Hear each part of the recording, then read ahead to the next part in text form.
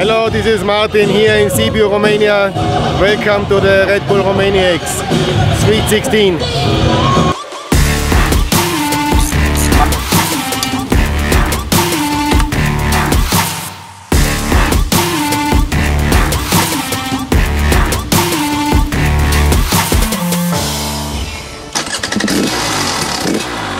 Amici, buongiorno, finalmente ci siamo, il Red Bull Romaniacs 2019 inizia e la prima cosa da affrontare è il prologo, quindi un percorso artificiale costruito nella via centrale di Sibiu, costellato di robe mai fatte prima, quindi questo è il grande problema, il fatto di fare degli ostacoli che solitamente nell'enduro non si fanno. E come al solito ce la metteremo tutte e vediamo cosa succede.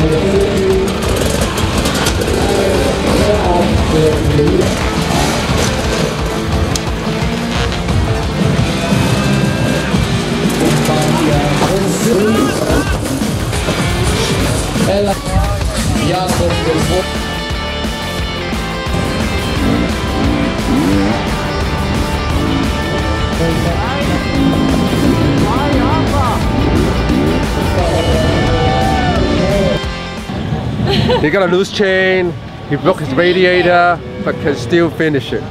Yes. It was really good, so I'm quite happy for the first time doing a prologue. It was okay. Hola, hola. Hello. Give me 5. Yeah! Prologo abbastanza impegnativo, un po' incasinato, ma ce l'abbiamo fatta. Sopravvissuti. Yeah, from New Zealand. First time? First time. Why you are here? It's a challenge for myself and for my family as well, for my kids, so that I can show them that if you want to do it, you can do it. I'm more alive than ever. Richard Manser from England, second time doing Romaniacs. Did it last year but didn't finish, desperate to finish this year. Hey, Gavin Johnson from Scotland, 6 times here. This year I'm riding bronze class, hoping to have a nice time. But on the prologue there, I crashed on the jump. Nightmare. Your leg is okay? I hurt my leg, so I'm going to go and see the physio girl. Come on. Let's go. Oh my god, I don't have the words to describe this amazing experience. It's perfect. Adrenaline, craziness, hardness? Crazy, fun, and I don't know, everything. Prologo fatto, ci vediamo domani tutte le sere su Enduro Blogger. Se lo sai, ma se non lo sai te lo dice il blogger.